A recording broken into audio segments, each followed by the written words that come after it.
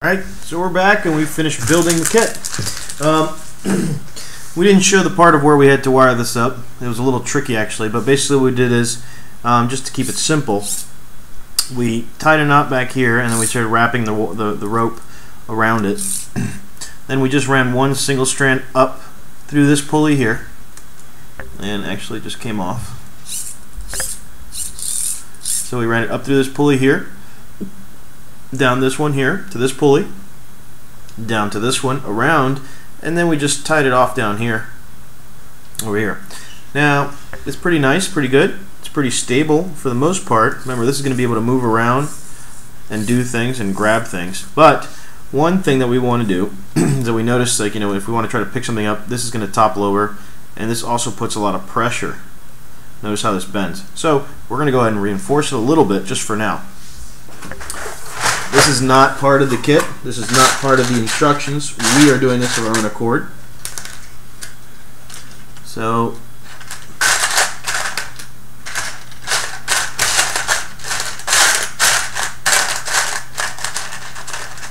we're just going to kind of experiment with it right now.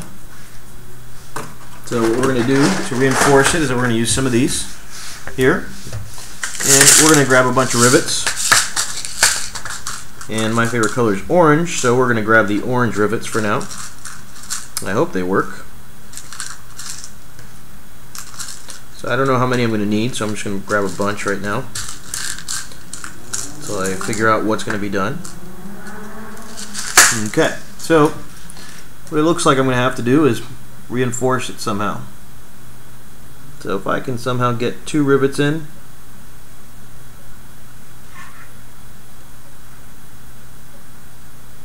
doesn't look like it, so we're only going to get 1. So what's going to happen is, this is what we're going to do. We're putting a cross brace here, I guess that's what it's called, and what that's going to do is going to divert all the force that's being applied. This can be diverted here, and it'll push downward.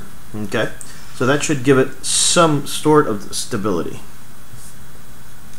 Okay, and we're going to try to make it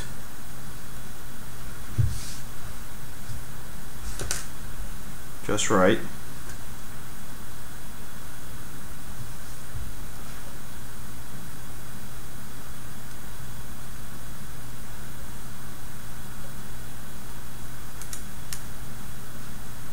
Okay, so that's 1, and we'll show you in a bit exactly what we did. Oops.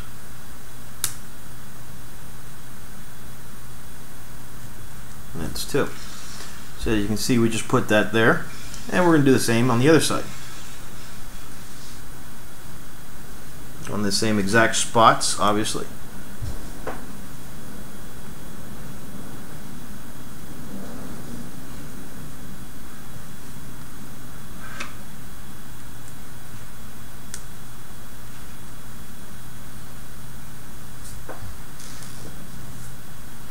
And we're just going to put this in place and then experiment to see, okay, how did it go? Is it right? Is it helping? So that does seem to give it a little bit.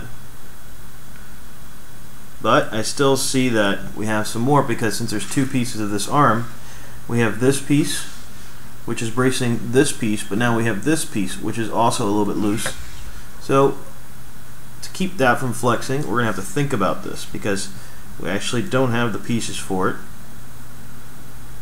Ideally, we could brace it somehow.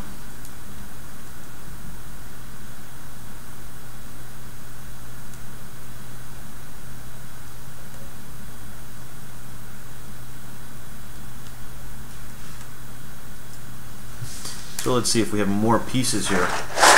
They're going to help us brace that.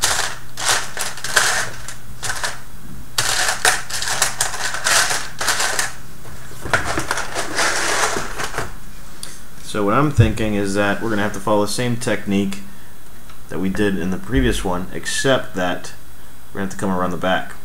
Now what I'm thinking is that we could probably take these off. So we're just experimenting with this now.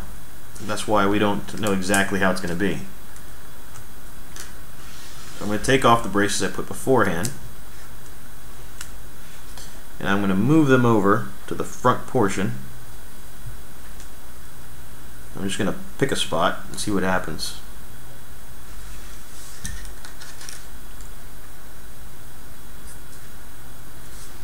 And I think I'm going to need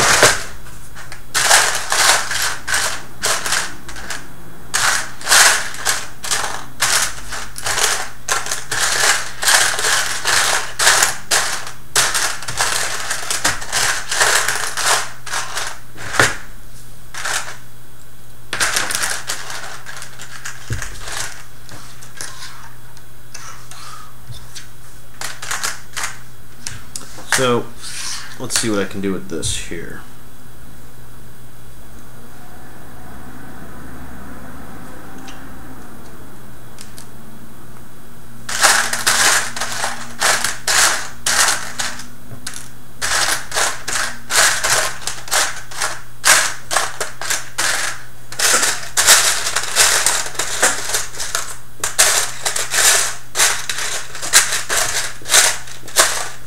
Okay, so this is basically what I have to work with. How can I do this?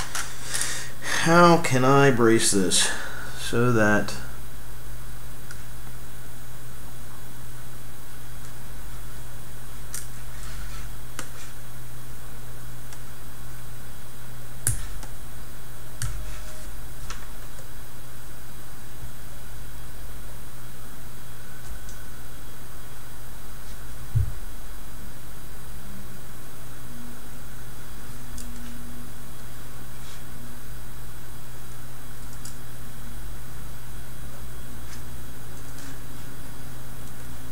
I think I might have just found a solution.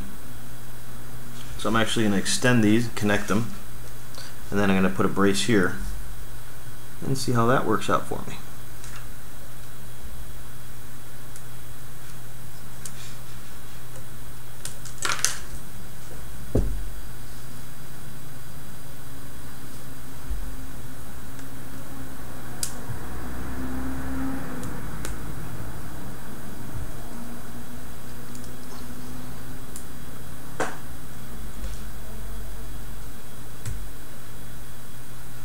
So we've got one there.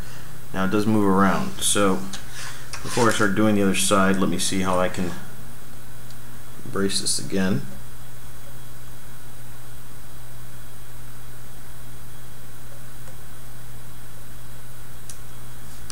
Okay, I think I've got it.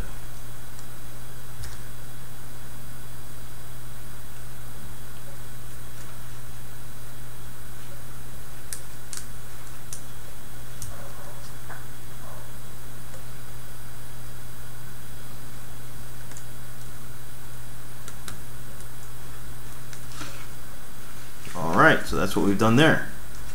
Sure enough, this is a lot stabler on that side. So we've put three pieces together with this cross brace, and that's only going to give us a little more strength where we want it.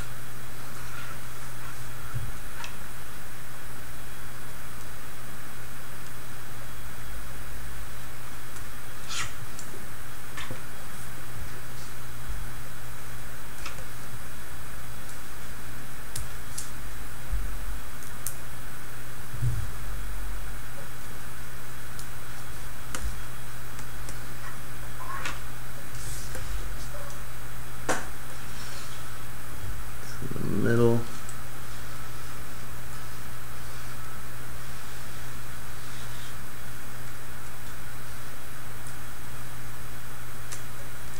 So I'm putting it on the exact same hole from the other side, and for this to be complete,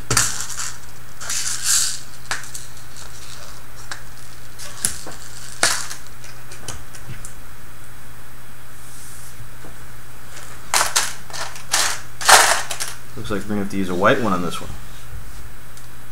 Let me just see. Yep, I'm going to use a white one. I'm going to switch out the black one that I put on the other one, just to make it consistent.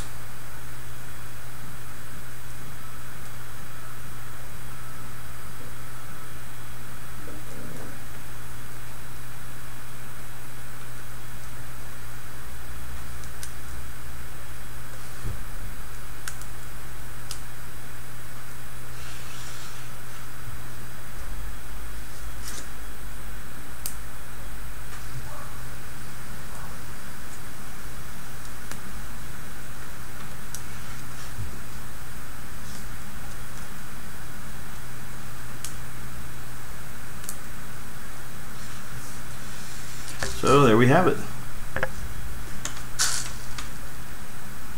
So yeah, that definitely feels a lot better. I don't think we're going to need it over here.